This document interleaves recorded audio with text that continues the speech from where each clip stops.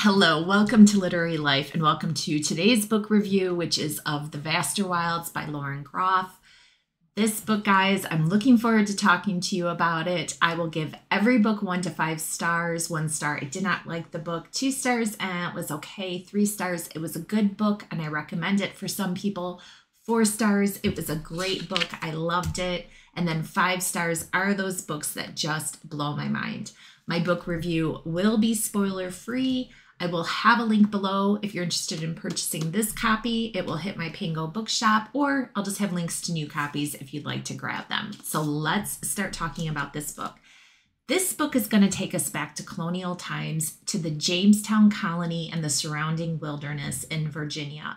So we're talking I think it was 1609 to 1610. And during that time, the people in the colony were experiencing a horrific thing, famine and disease, and people are dying, and they're basically surrounded. I think it's by some of the Native American tribes in the area from the way they're described.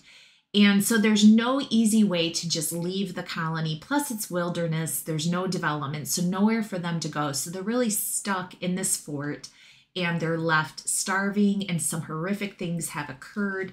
And we're going to hear a little bit about that through the eyes of our main character, our protagonist, who is a young girl. Her true age is never given, but she is also nameless, which I thought was really interesting. She will be referred to as she or the girl throughout the whole novel.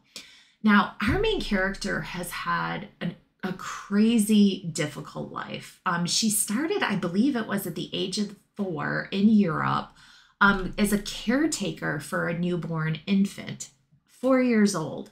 So she essentially fell in love with this job. She really had this natural, it sounds like, nurturing quality, and was very protective of this young child. And she was a servant to the young daughter's parents. The father, I believe, was a religious man who had some authority, and then his wife, who's referred to as the mistress. So the family decides to come to the new America, and they bring the servant girl with them. And we're going to hear a little bit through her recollections of a little bit about the time in England and her stepping into service, how she forges an attachment with the child she is in charge of caring for. But also about the horrific boat trip to America, the beginnings of the time in America, and then the starvation and the disease, and what happened to the young girl she cared for throughout this period of time. We know that something occurred that sent our main character to suddenly sneak out and escape, leave the fort. We have a sense that she did something that she feels very conflicted about.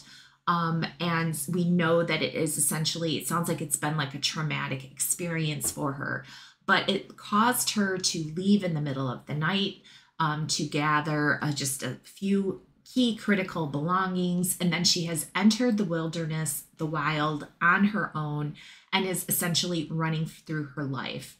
She is being tracked, and the majority of the book is going to focus on that key moment when she leaves the fort to escape, her movements through the wild, her survival skills, her innate instincts, the way she perceives the world around her. All of this is going to be brought to life so vividly, because the whole entire book is told from the thoughts that are moving in our protagonist's mind.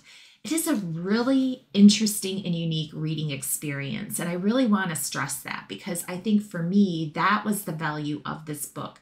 The story is a very intense story, but it was the way the language and the perspective of the events are portrayed that I think really is what I want to call out when I say this is a solid 4-star review for me. I absolutely loved this book, and I really loved it because of the unique reading experience it offers. One of the things I want to highlight is that the language, the way the girl thinks, is very much of that time. It is going to be very colonial in nature. So it did take me a little bit of time, because I don't read a tremendous amount of literature that's written in that type of language of that time. So to kind of shift and get comfortable, with that style of language.